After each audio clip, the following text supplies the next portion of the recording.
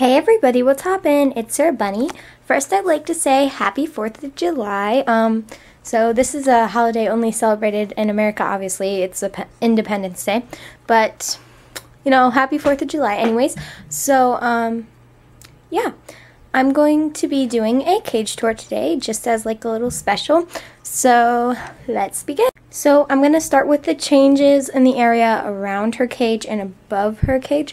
So, let's get started over here. So, over here we have the sign, "Caution, Rabbits at Play." I'm not sure if this was in my last cage tour, but it's a sign I made, and I think it's really cute.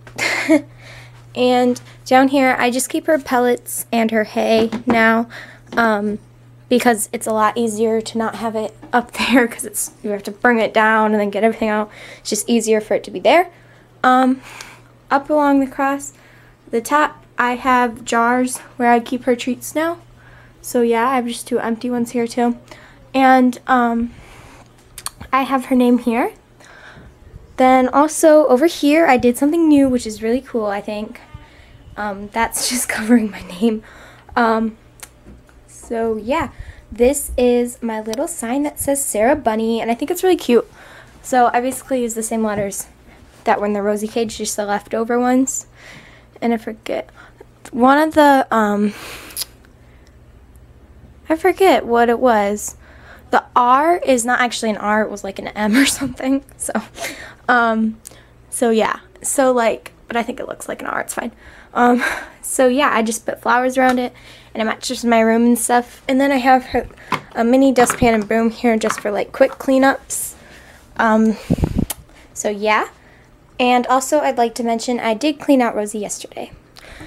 So also over here I did add a bin in my flexi tub to keep her dirty fleeces in this vacuum thing.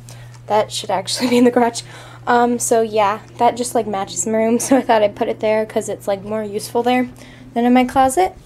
Oh, and also her pen I started putting behind here instead of around her cage, because it's just easier to like get it far enough out, and then she can play for a little bit, or play for 2 hours at least, and then I can put her back in. So this whole area is basically bunny proof. There's nothing in it. She just goes from about here to here, and I'm not really sure how long it is, but with the cage it's really big. So yeah, and sometimes she'll get my full room. Just it's not bunny proofed over there. Sorry, my room's a mess, so that's why she doesn't get it all the time. So yeah, let's begin with the actual cage. The cage is a 3-level 48-inch bunny abode, and so it has 3 levels obviously, and then it has these ramps go up. So we're going to start on the top level. The hinges look like this, and basically just put them in and pull them out. So they're pretty easy to use. I haven't had any problems with any of the hinges except on the 2nd level.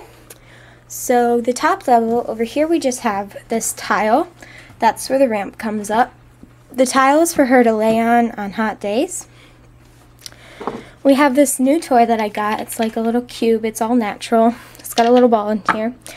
My new toy, which is a knot nibbler. I have a spare water bowl up here in case she ever did run out, just in case. Then we have baby links that go across it because I think they look cute. Over here we have her fleece for a soft spot to just sit on, and then she can also sit on top of her walk-up barn, and inside of it has fleece too. Then over here we have her sports garland by the Naturals range, Boredom Breakers, and she has recently started chewing on it a lot more than she ever did before, and I got that from Bobby's Bunny Boutique. So that is the top level. The 2nd level of her cage, as I said, I had to dog leash clip it. I actually undid them for the video, so I didn't have to spend time doing that. So here we have her ramp to go up to the 3rd. Originally there was like felt here, that's why it looks nasty, but it's just felt. But I cut it out just in case it had the old rabbit scent, because we did get this used for $150. So Yeah, it goes up and it hinges up, so if you ever needed to separate your rabbits and you had this cage, this would be a great way to do it. On there we just have a Cornhusk and Raffia toy, which she has started to chew at. We have this little wreath I got at the dollar store. They're a really great buy and they're untreated, so I'd recommend going over there and getting one if you can. I have this bowl, which is actually a parrot bowl, but it hangs on the cage, so it's a lot better for her to not knock it all around. Then we have this Hearts bird toy from Walmart. We have 2 of these Planet Petco little tubes, and this little cat jingly toy from Walmart. Over here, we have just another tile. This one serves 2 purposes. Again, she can lay on it if it's cool, but also if she makes a mess with her water or her veggies, it will only go on this tile, and then I can just sweep it up real quick rather than it spreading to the rest of the cage. One of her water bowls is empty, so I'll do that in a second, and then this bowl is filled, but yeah, so that's where the second ramp comes up, and this also under here doubles as a hidey house. So now we move on to the first level where the door opens in the same way as the third. And this is the level Rosie's on most of her time, in her cage anyways. So she has her ramp coming down there. She has a little loofah with these Fruity Chews in it that she can toss around and chew.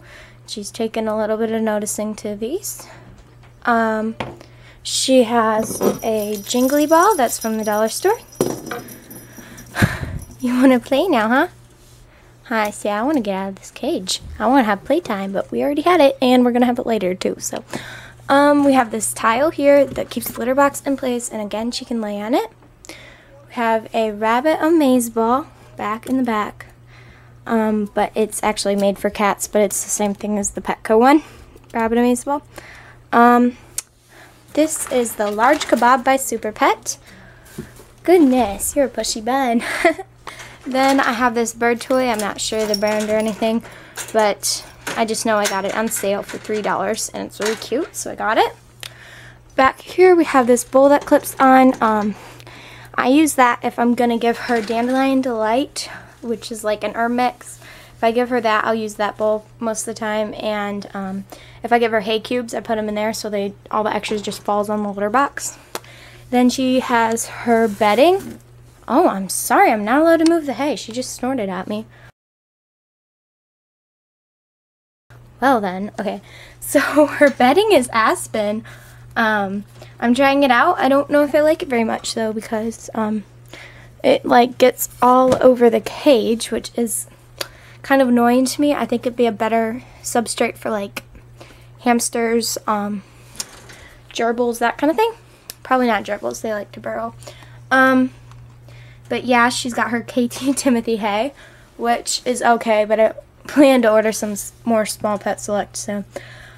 And then she's got her large Sterilite litter box, which I got for $3.50 at Walmart. So yeah, so that is the first level.